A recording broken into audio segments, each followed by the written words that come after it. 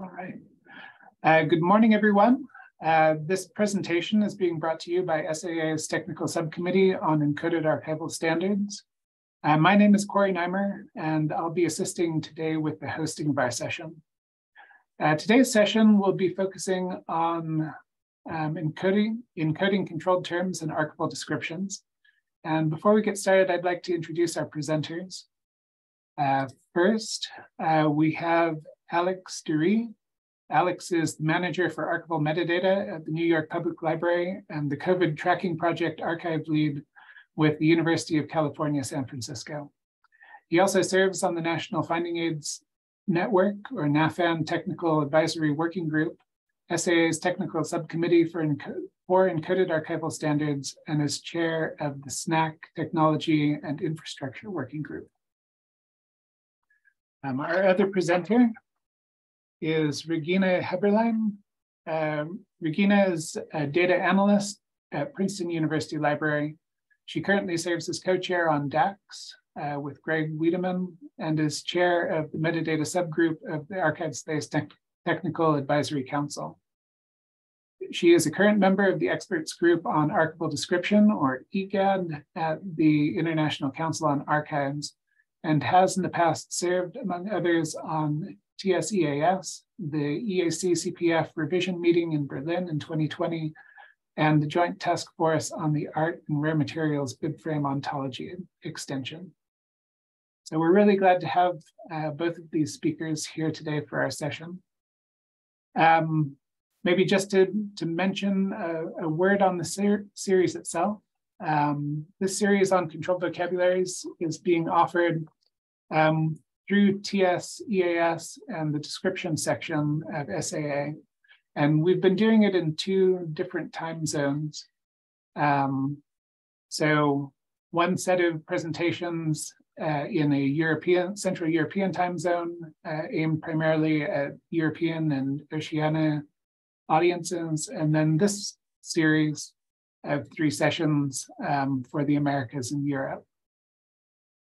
Each of these sessions, we've sort of broken it down into a sequence of an introductory session. Those ran the last couple of weeks.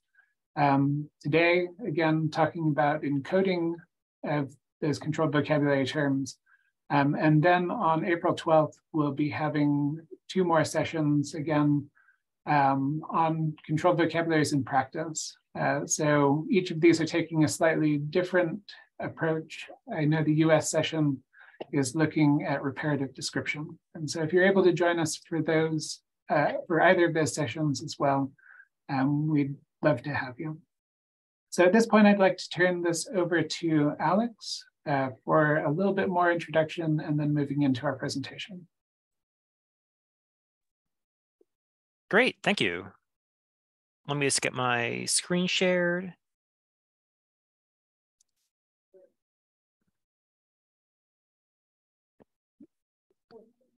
All right, hello, I'm Alex Duryee, and I'll be discussing the details of encoding encoding access headings in encoded archival description. We'll start with a general overview of how terms are encoded, and then dive into the specifics of EAD 2002 and EAD 3. But first, I'd like to mention that Lyrasis is actually hosting a webinar on the agent subjects and classifications in archive space today at 1 p.m. Eastern time, immediately after this webinar. If you signed up for it, fantastic. You get a full day of control headings. And if you didn't sign up for it, the webinar will be made available later on the Archive Space Training Hub. If you're an A-Space user, I strongly recommend checking it out as a follow-up to this webinar. So as a general introduction to headings, they provide help in discovering, identifying, and localizing things such as people, corporate bodies, titles, and subjects. Headings are term controlled since they follow specific rules in their construction, such as RDA or ACR2, and are sourced from authorities such as the LC Name Authority file or the Getty Art and Architecture Thesaurus. Vocabularies like these allow for centralizing the creation and maintenance of terms, and for ensuring that they're identical across records and institutions. You may have attended the first webinar in the series, which covered the why of using headings and archival description. And today we'll be covering the actual how of encoding them.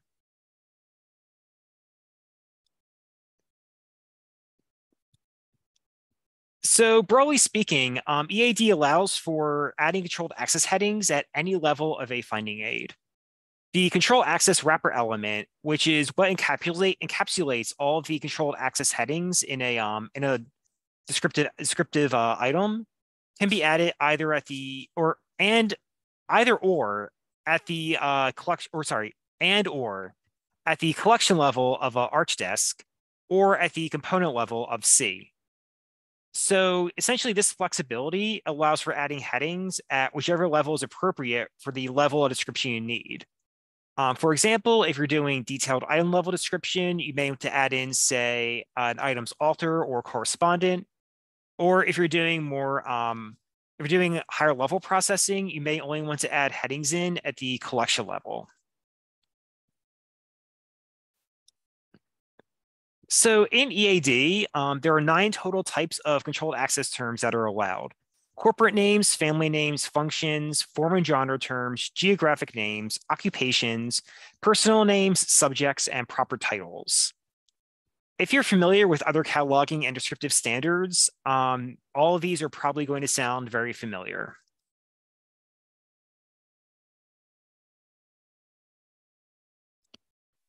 The general structure of the control access wrapper element looks something like this.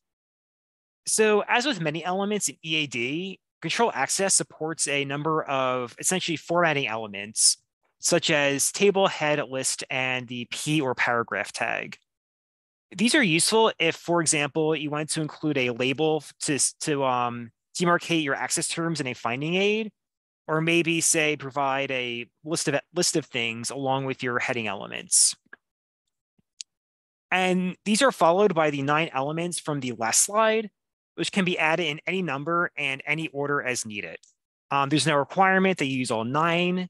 You can use, say, 100 corporate names and 0 subjects, for example, if needed. You can pick and choose, essentially, for whatever your collection requires. And again, these are all wrapped up in the controlled access wrapper.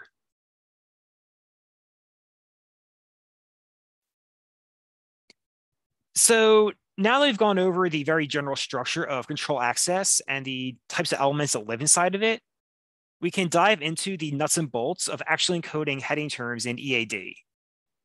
Each controlled access element, such as person name, should encapsulate one full and complete controlled access term.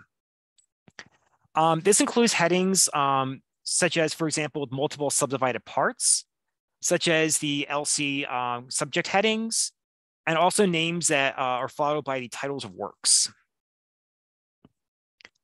Good practice regarding term management applies to the headings in control access.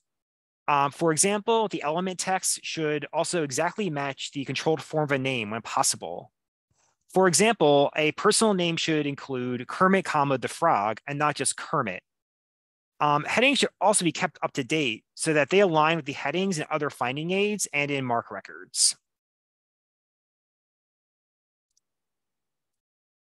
Getting specifically into the EAD 2002 standard, encoding headings is actually very simple. Within the full text of the heading just goes directly into the access term element. So for example, the term Kermit the Frog is encoded in a person name element just directly as is, with no child elements or anything. And in our second example, the complex LCSH heading for Muppets Fictitious Characters subdivision drama is also just directly added into the subject element as a complete heading string, even though it has multiple subdivisions. And note that even though drama is a form and genre term, since it's a subdivision of the subject Muppets Fictitious Characters, the element name itself is going to be subject to reflect whatever the top level term is. And you can also see here in the third example where the type is person name, because the first element in the heading is a personal name, even though it's followed up by a proper title.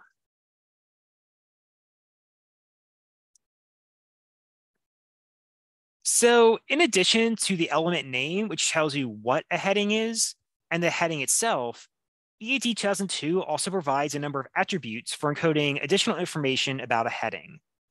Attributes for controlled access elements provide technical information about the heading and its relationship to the material being described by the collection or component record. For example, attributes are used to provide the source, authority identifier, and mark equivalent for a controlled heading. None of the attributes are required. You can just have elements like we had on the previous slide, but they do greatly enhance name headings and are highly recommended to use whenever possible. One thing to note is that EAD, in addition to the attributes that we'll be covering, also provides support for a number of general attributes for managing XML elements as a schema. These are attributes such as ID, audience, and alt render, which are allowed on controlled access elements. Since these are universal across the entire EAD schema and are not specific controlled access headings, we won't be covering these specific attributes today. We'll just be focusing on the ones that are specific to controlled access headings.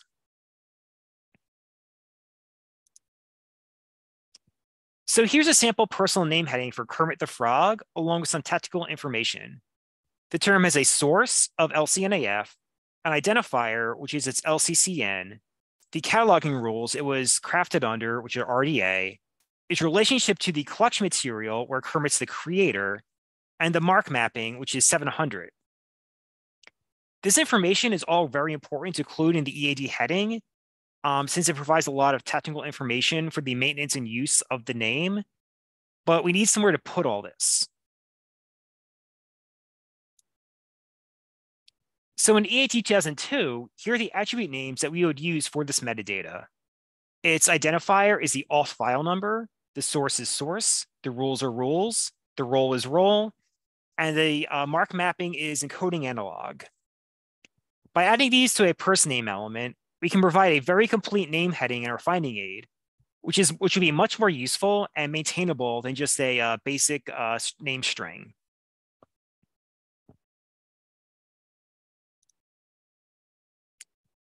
So when we put all this together, we end up with heading elements like these.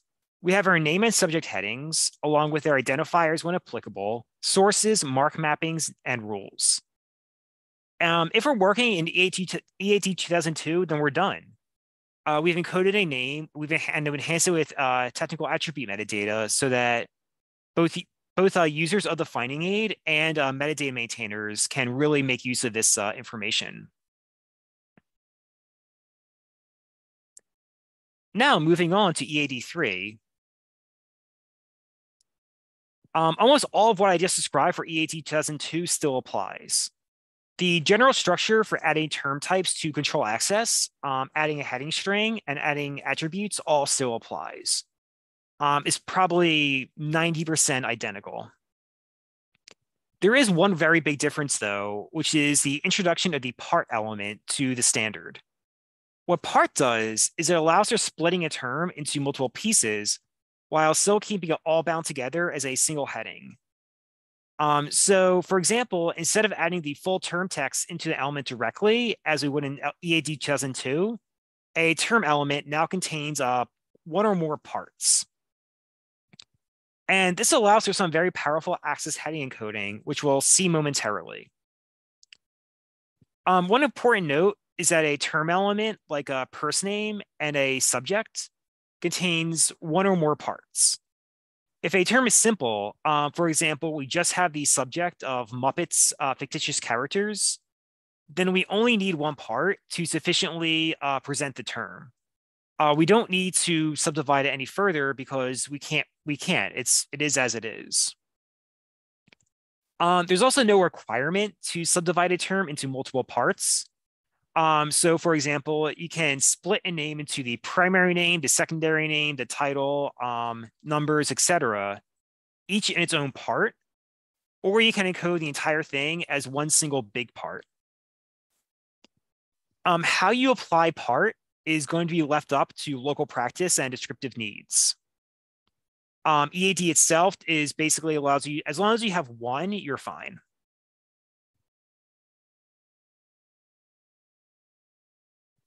So here's an example of a subdivided subject.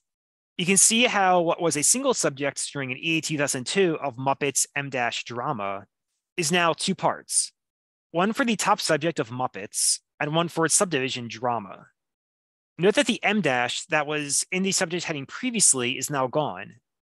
Formatting elements are left out of EAD3 part strings since they're no longer needed. The part itself is what provides the subdivision. And here's an example of a name that's split into parts. We have the primary part of the name, which is Kermit, and his title, which is the frog. Once again, this is the formatting of the comma is gone. It's no longer needed in this string to separate out Kermit from the title of the frog.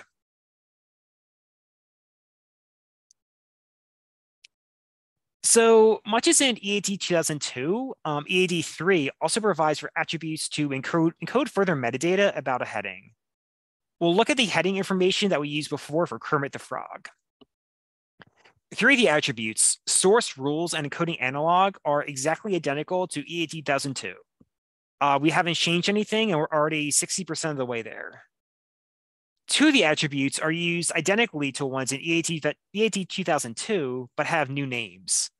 Identifier, which replaces all file number, and relator, which replaces role. These were changed to better reflect their use in a linked data world, where, for example, you may use identifiers that aren't necessarily authority numbers. And note that in addition to being applied to elements like person name and subject, many of these attributes can also be applied to part. Only the relator is limited to the top level term type element.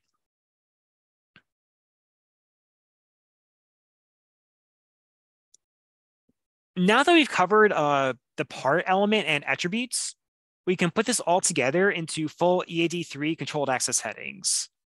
The first term looks very similar to one that we used for EAD 2002, where I have your, the ID, the source, the rules, the term, etc. The only differences are that some attributes have new names, and that we had to move the name string into a part element. The subject heading is a little more involved. What we did here is we split the subdivisions into two different parts, and we used encoding analog to provide their marked delimiters, which flag the first part as a subject and the second part as a genre term.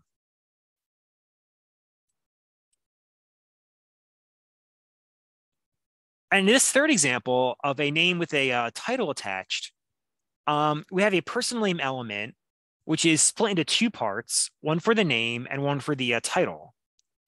And since the identifier, the source, and the rules only apply to Kermit the Frog and not the book Before You Leap, we've applied the identifier, source, and rules to the part that wraps up Kermit the Frog. And this is an example of some of the more intricate things that you can start doing with headings in EAD3, thanks to the power of part, and which provides better compatibility with other descriptive standards. And now I'll pass it over to Regine. Thank you, and we'll be taking questions at the end.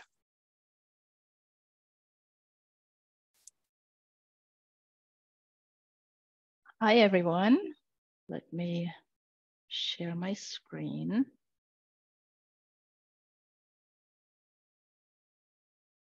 Okay. So my name is Regine Heberlein, and I'm going to talk a little bit about EAC-CPF and a little bit about archive space. EAC-CPF, as many of you know, is a specialized standard to encode corporate bodies, persons, and families. It's been an SAA standard since 2011. It consists of an XML schema to encode descriptions of CPF entities and their relationships with one another or with other entities. And that could, for example, be resources.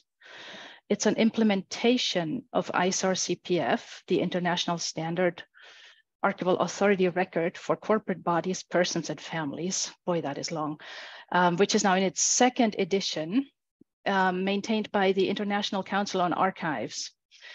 And ISAR CPF has been an ICA standard since 1996.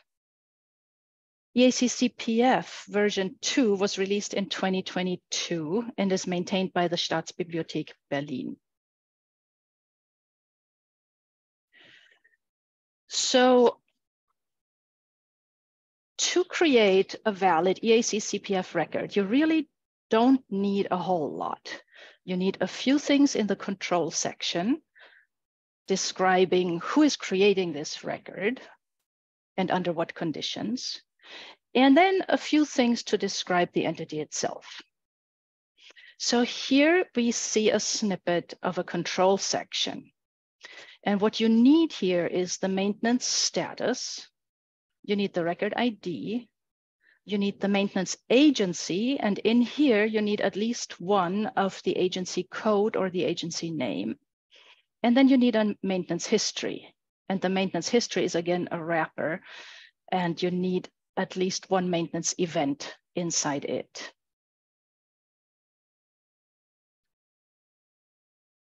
And in CPF description, where you describe the entity itself, you need the identity element containing an entity type with an attribute value and one of person, corporate body, or family as data inside that attribute value, and a name entry with at least one part. And so with just that handful of things, of pieces of information about your entity, you could walk away. But of course, the real power lies in describing how this entity relates to other entities.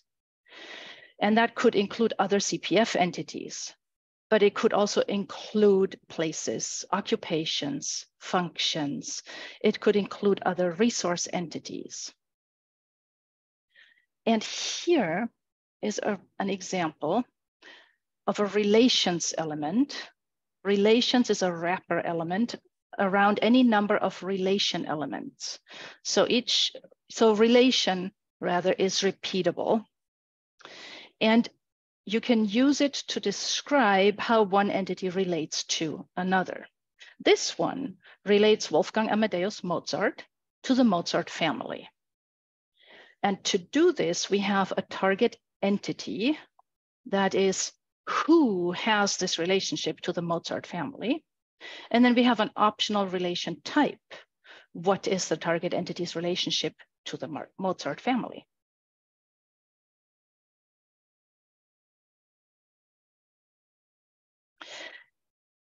So how does this relate to archive space?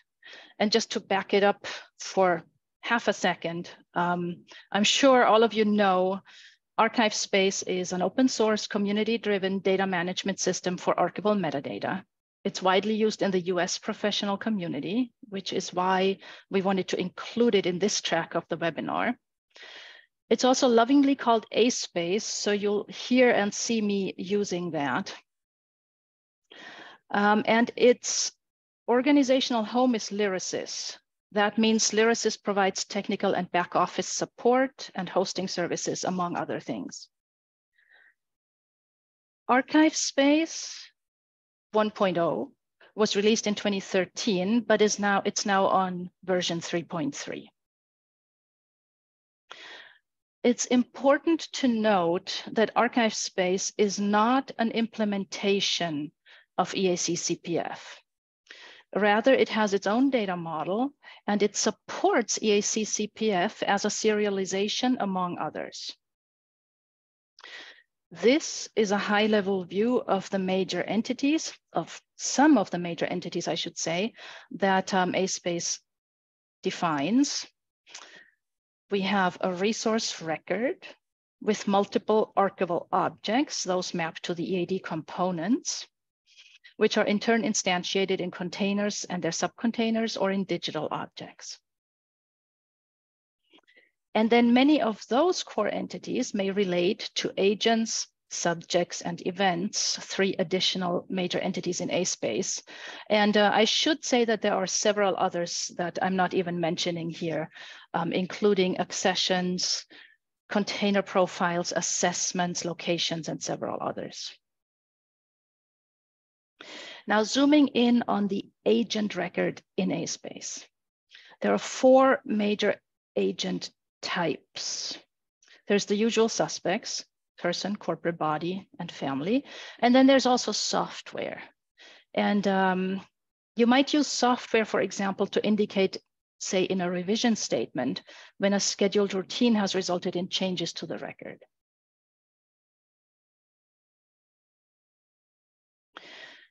Just like EAC-CPF, the actual requirements for a valid A-space agent record are pretty minimal. You need a control section. In the control section, you need an ID and a source for the record.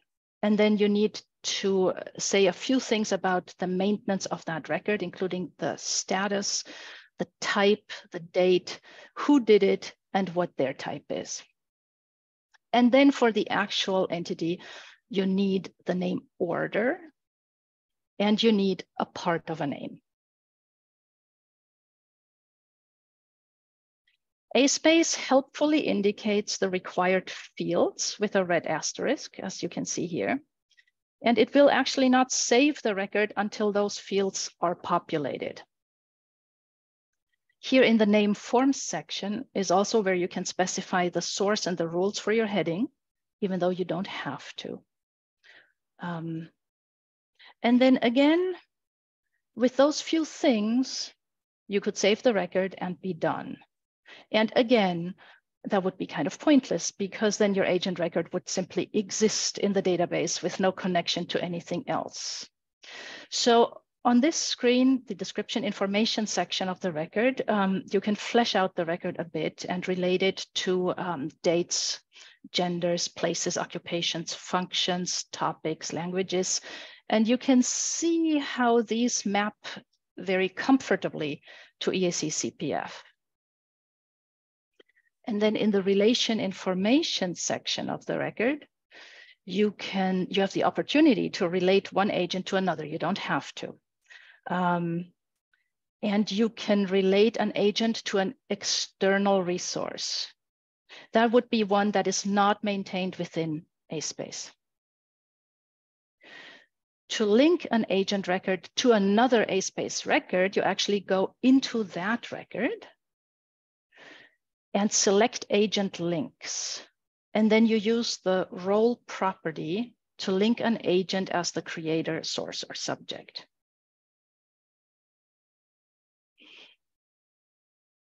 I'm providing here a CPF mapping to an agent record for your reference in case you want to come back to it. And then here, also for your reference, we have a mapping of an agent record to the 2 flavors of EAD, EAD 2002 and the updated version, EAD 3. Note the slight differences here in authority ID and relator, as well as name part.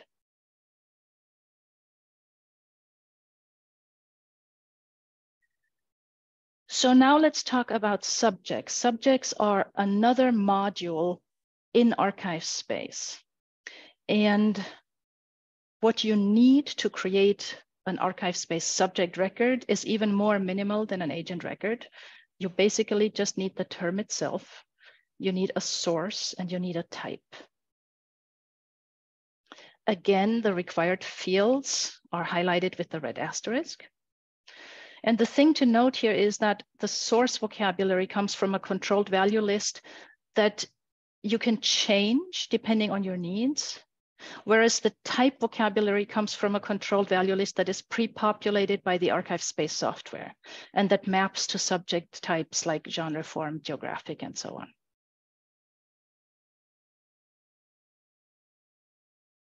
For each subdivision of a term, you can select the type separately, as shown here.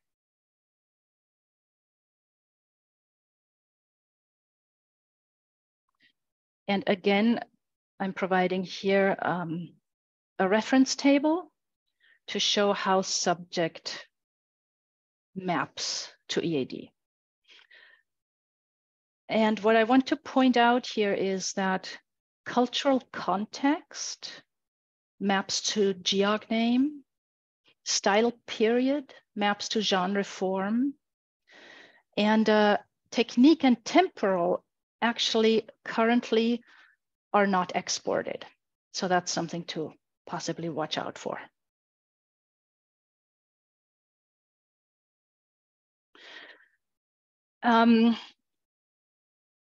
I want to just highlight a few things about importing and exporting agents and subjects to and from archive space.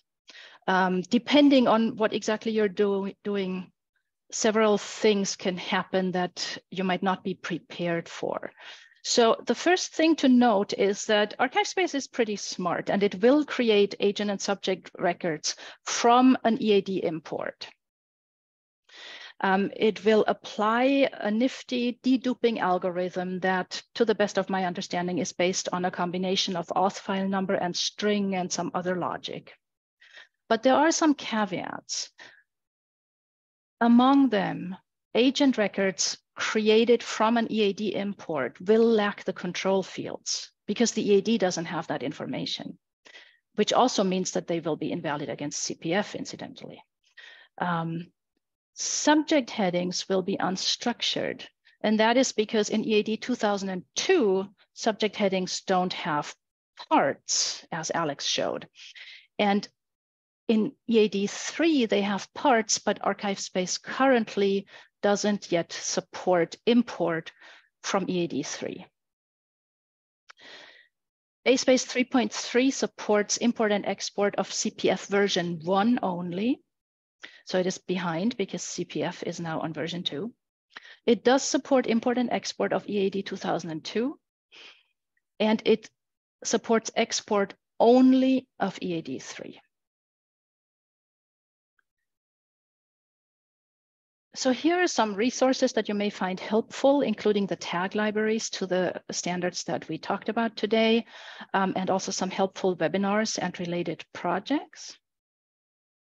And before we let you go, we would like to ask you to fill out this 1 minute, possibly less than 1 minute survey that our colleague Kirsten Arnold, who is on TS-EAS, compiled, and that will help us and help the community in revising the standards as they currently exist. So this will inform future standard revisions.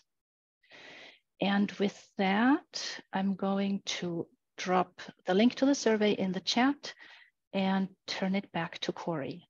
Thank you.